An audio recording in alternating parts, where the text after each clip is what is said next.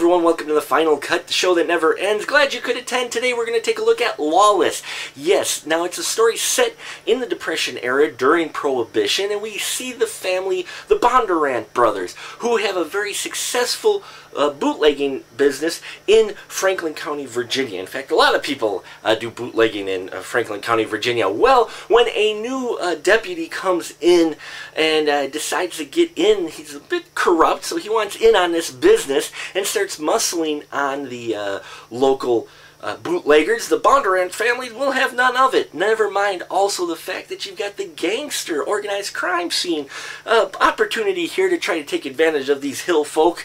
And we see the Bondurants as well get a bit defiant with them in some points. Okay, they're just holding on to their own family business, if you will, and you know, bucking the forces that be. And we see the events unfold there. What we also see unfold is the youngest Bondurant brother, who's kind of the softest of the bunch, and we get to see him grow as a person and a character, and see him go from kind of the weak link guy to the guy trying to run the show. Folks, Lawless is great on so many levels. Okay, now I saw the trailer and I saw these people and I'm like, yeah, it could be okay. And then I sat down and watched it and I just really fell in love with this film. Now, one of the things that sells it is, first off, the production value. You feel like you're in the Depression era. Now, granted, it is shot with new equipment and that, but yet still, they sold it very well with the costuming and the cars and the overall everything about it. The settings really felt like it took you back in that day. Now, this is based off of real events. The Bondurants were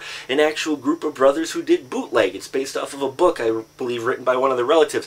So you do have some true events in here that happen. Of course, you have some embellishment for entertainment value. Now, what is also very entertaining, though, is everybody's performance. You got Shia Labeouf as Jack Bondurant, who is the youngest one we see grow through the film. You've also got Jason Clarke in here as Howard Bondurant, the kind of middle brother. And then you got Tom Hardy. Oh, man. He is brilliant in this film as Forrest Bondurant, the tough guy, the guy who has a legend who can't be killed type of legend. And he's just, I loved every scene he was in. He took and just made it his own and stole his show with it. But who also stole his show is Guy Pearce as the corrupt deputy Charlie Rakes. Loved his performance as well. I mean, he just nails this creepy guy feel. Just the whole, each character you really like or hate very well, and it doesn't take you long to get there.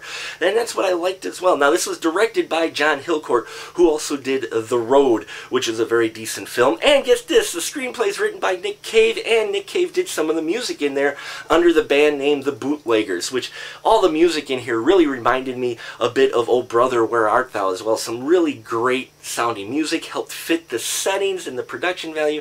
And you know, the script and dialogue is really good, but everybody's performance really helps sell this film and excel it above a normal bootlegging type story. Okay, everybody's performance in here. As a matter of fact, the only person who kind of gets shortchanged out of the whole thing, go figure, is Gary Oldman, unfortunately. I would have liked to see more of him as the gangster, but other than that, I really think this script is fun. It's leading into a great fall movie season, and I think you should definitely check Lawless out. I gave Lawless 4.5 stubs. Not quite 5, only because I would have liked to see more Gary Oldman in there, but on the whole, folks, it's definitely worth your time and money. And Shia Labeouf is definitely shedding off the Transformers skin, and what I really loved is just when you started to see, you know, our stereotypical Shia, it's gone, because he really brought some depth to his character, and everybody just does great, and I think you will be entertained and feel you got your money's worth. And that'll about do it for us here at The Final Cut. Till next time, keep the tickets down.